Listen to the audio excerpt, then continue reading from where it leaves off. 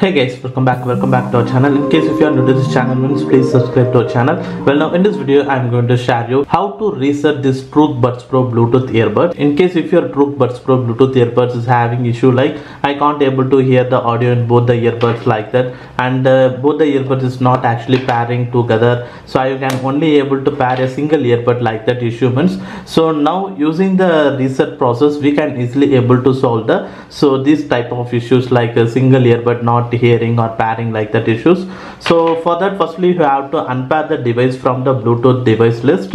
So currently these earbuds has been paired in my smartphone, so I want to just unpair this earbuds from the smartphone. So just go to the Bluetooth and go to that particular device, and after that just click on the unpair option. So just unpair this earbuds, and as well as just turn off the Bluetooth, and as well as in case in your nearby smartphone if you are already paired with other devices also, you have to just need to unpair in all the devices in what are all the devices you are previously connected. So now here is the same device, just click on the forgot device.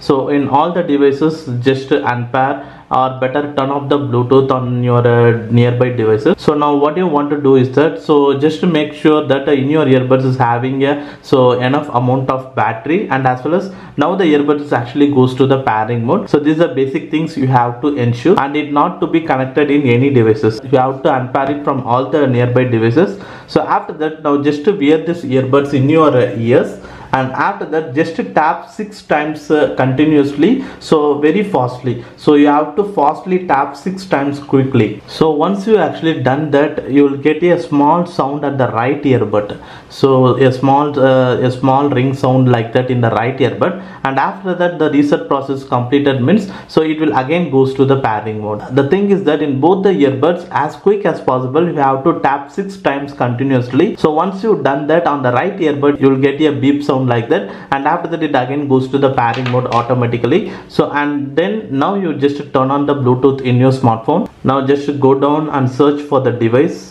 So now in the available devices, now the Truke Buds Pro ANC has been shown. Just click on that, and now it will be paired. So now this is the confirmation. So in case if you are actually resetted means, so during the first time pairing it actually asks for like this. So it will actually ask for the allow access to your contacts and the call history. So in case if you are resetted means, so you will get a notification, you will get a dialog box like this. So this is the confirmation of the reset process. If you not get like this allow access means, then it means you not successfully completed the reset process. You want to get this allow access window like this, and after that just click on the pair. So once you get like this means you successfully completed the reset process, and after that just click on the pair. Now it actually connected. So now just to hear the audio in both the earbuds. So now you can easily able to hear the audio in both the earbuds without any issues. So in case if you are facing a pairing related issue and you can't able to hear the audio in both the earbuds, only in the single earbud I can able to hear the audio like that issue are actually facing means,